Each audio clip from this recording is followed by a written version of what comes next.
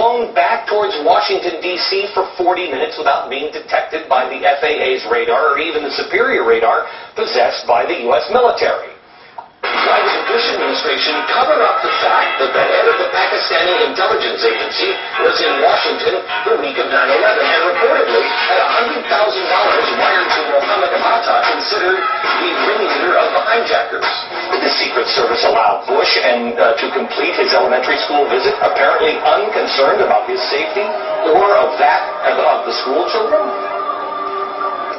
Let me again ask you this question. If you believe that about your government, wouldn't you want to find out who in our government was trying to kill innocent Americans? 3,000 innocent Americans? So, Mr. Beck, what do we have here? Uh-oh. Uh-oh. Oh, no. Mr. Beck is a 9/11 conspiracy theorist. We need to help you out, Mr. Beck.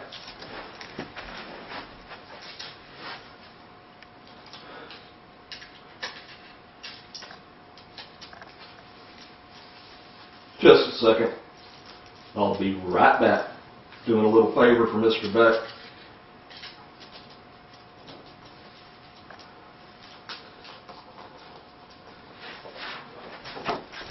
There you go, Mr. Beck. You need a tinfoil hat because the government's probably trying to read your mind.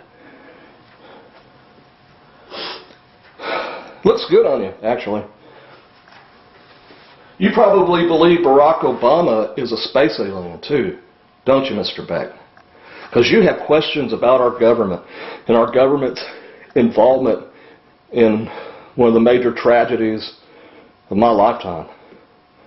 You question that, so therefore, you're a whack job.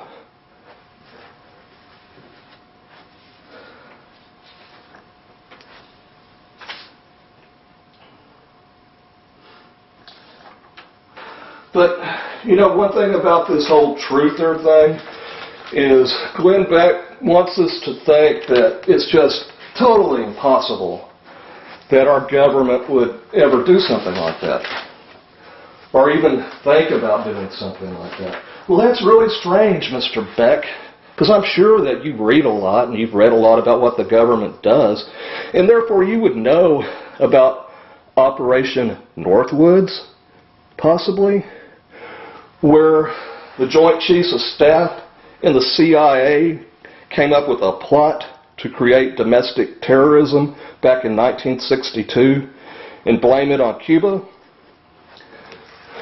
And they figured that once they pulled out this terrorist attack, which included hijacking planes, setting off bombs, that they would be able to get enough domestic and international support to invade Cuba. Well, that plan made it all the way to Kennedy's desk, Mr. Beck, where he shot it down.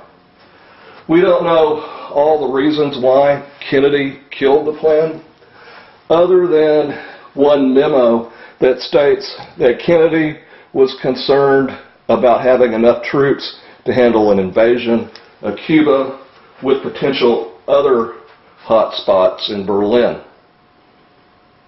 Nothing was said, Mr. Beck, or mentioned about the collateral deaths of innocent American civilians. Nothing.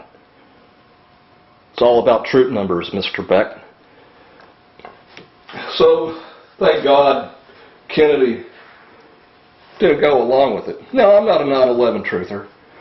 I believe, like Deborah, that I don't think they were. And as you have said, there's some questions out there that, you know, maybe people would be interested in. But, you know, I don't think, after reading about Operation Northwoods, Mr. Beck, I don't think I could ever be 100% sure of what our government does.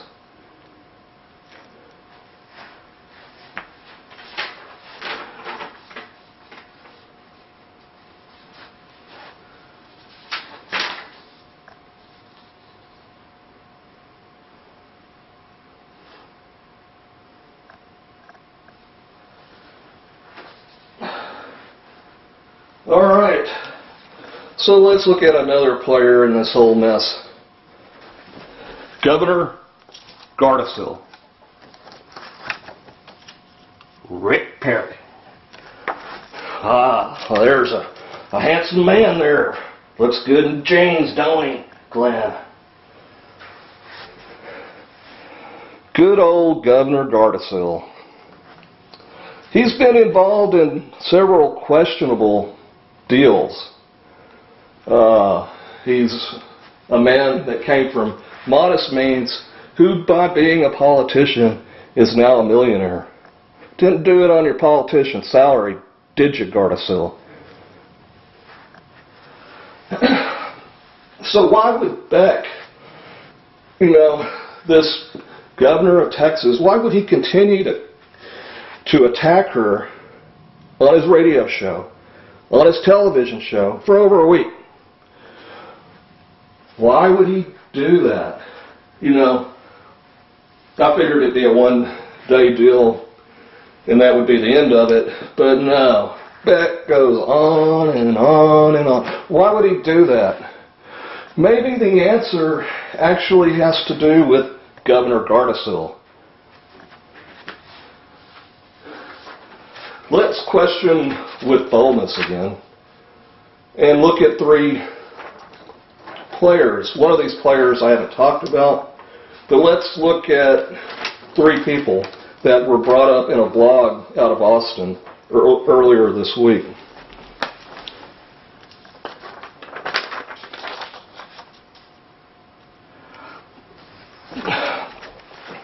Okay, we've got Clear Channel CEO Lowry Mays, Governor Gardasil, aka Rick Perry, and Glenn Beck. How are these people related? Well, Clear Channel is a radio company, owns radio stations, and puts together programming, that sort of thing. They own a couple of radio stations here in Houston, and it's all conservative talk radio.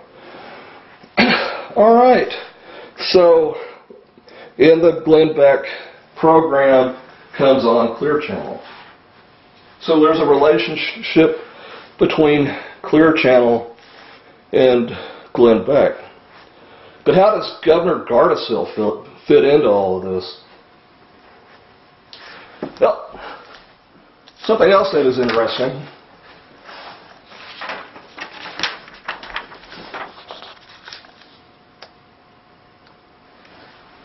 I know it's kind of crude, but I'm on a limited budget. Okay, we got Lowry Mays, the CEO of Clear Channel. He's a big Perry supporter. He's given him $300,000 over the last 10 years.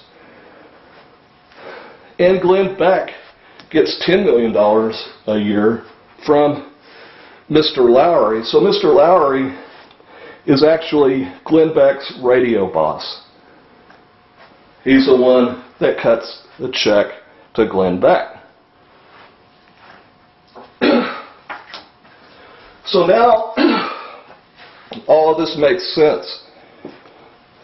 It's all about the money. Follow the money. Glenn Beck, they say he's in support of the Constitution and people that support the Constitution, but in reality he's just a puppet for an interest group. Why Lowry Mays supports Governor Gardasil, I don't know, but I'm sure they could be involved in various side deals that make each other money. I don't know. That's just speculation on my part. We do know that they both attended the same university as well. They both went to Texas A&M, where Governor Gardasil was a cheerleader, a male